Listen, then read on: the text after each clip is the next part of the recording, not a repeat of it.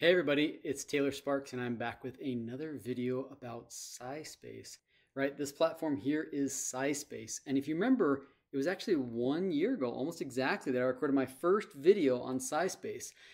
It's a super cool thing. And in the year since then, they have made some really cool progress. They have not just been sitting and resting on their laurels.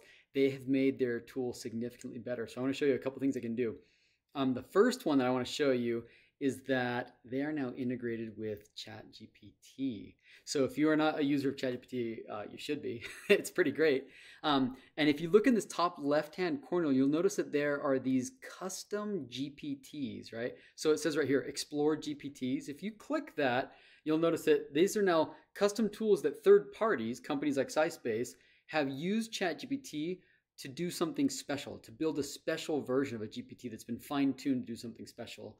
So you'll notice right here on the landing page, actually, it just happens to be, here's SciSpace, right as one of their featured or curated top picks for the week. We're gonna show you it in a minute.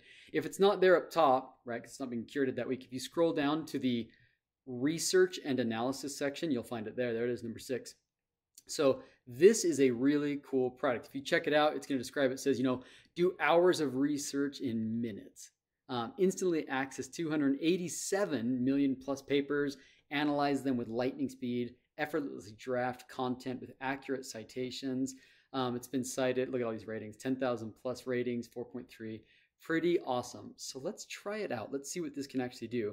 So this looks similar to just like a ChatGPT window, but it's not exactly. In fact, if you remember the early days of ChatGPT, if you asked it to, write a paper on some subject, including references, it made up totally crazy references. Well, it's been a while and we've gotten better at our language models. And one of the things that SciSpace does is use RAG. If you don't know what RAG is, check out my Materials Informatics series. When I talk about large language models, we cover it. But basically, it's retrieval augmented generation. It allows the large language model to look at a corpus of information, like a bunch of research articles. In SciSpace, they actually have 287 million papers. And it directs the large language model at that corpus of information, that text.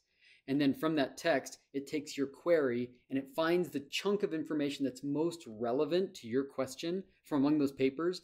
And then it returns an answer, pulling with it the reference. And sometimes it'll pull exact quotes from the articles. So let's just see an example. You can ask questions about any scientific paper that might be out there. No guarantee it'll have them all, but it has a lot of them. So you can ask it, like I remember a while back, it was talking about aspartame, right? Like, can aspartame cause cancer?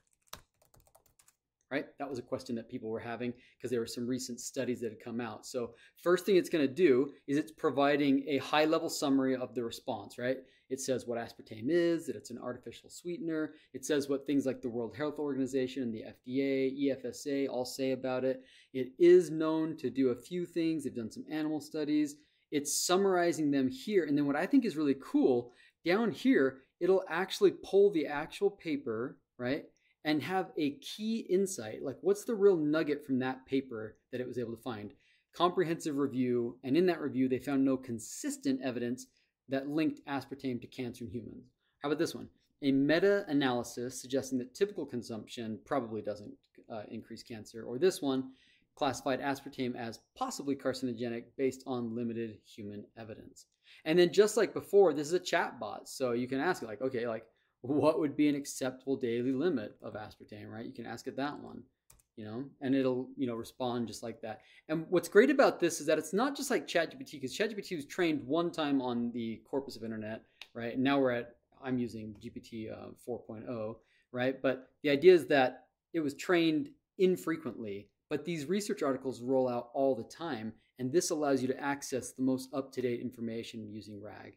And as always, one of the cool things they do is you can click over here to SciSpace and follow up with more detail. You can say like, tell me about aspartame and cancer. And here you're going to see the full treatment that SciSpace has to offer as opposed to just what's present here in their GPT.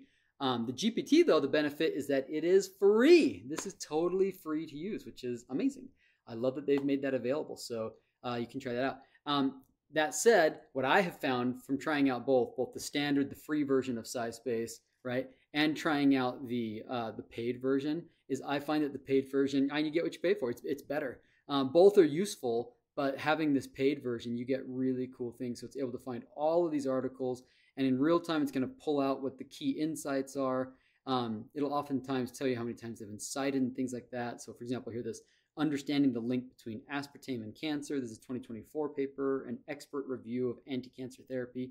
And it's got this really great summary. So I feel like sometimes people with scientific literature, especially if it's out of their area, they don't even know where to begin. And so they don't even try.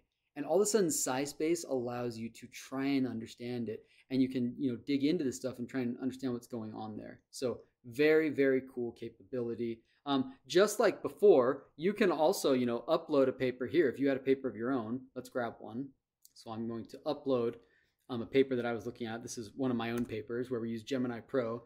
And I can say like, I'm going to ask a question about this paper. What other approaches are there for materials data extraction from literature using LLMs, right? Fair question. Because in that paper, we used Google's Gemini Pro to try and grab data from literature. Spoiler alert, it worked pretty awesome, right? But you can say, given that PDF that I just sent you, tell me what other things are out there. And so first thing it did is it summarized what happened in that paper, and then check it out. It's able to grab a bunch of other papers and tell you, like the first one's one we just did, and here it's showing you other ones. Of course, it found Cybert, it found Matt Cybert, which is pretty rad. And you could go on and keep on asking questions. So I think that this is a cool update because back then, a year ago, you could upload a single paper and ask it to sort of tutor you through that process. And that was useful. But now it has access to millions, 287 million papers to be exact, which is pretty awesome. So I think you should check it out. Like I said, the SciSpace GPT is present in this Explore GPT store. Do us a favor. If you like them producing free, awesome content, give them a rating. Rate them with 5 stars. That would be awesome. And then if you want to, you decide, hey, this is useful enough that I want to pay for like the actual nice version. Let me give you a deal. I've got 2 coupon codes for you right here. If you type in the coupon Taylor40, that will give you 40% off of your annual subscription. Pretty rad. Or Taylor20 will give you 20% off of your monthly subscription. So heck, I think this is good stuff. I will tell you that I am using this increasingly instead of Google Scholar. Let's just imagine the same question. If I'd gone to Google Scholar and I said, can aspartame cause cancer, right? You have to now open this up and read and try and figure out what it said, right?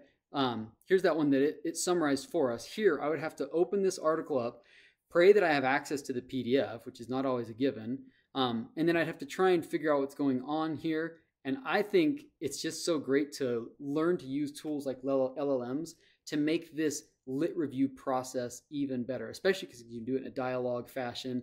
You can have a back and forth question and say, okay, well, tell me more about this. Well, who has cited this paper? And it does a really good job of answering those questions. So one more time, if you want to give this a shot, I can recommend it. Taylor40 for 40% off, Taylor20 for 20% off. Okay, I'll see you in our next video.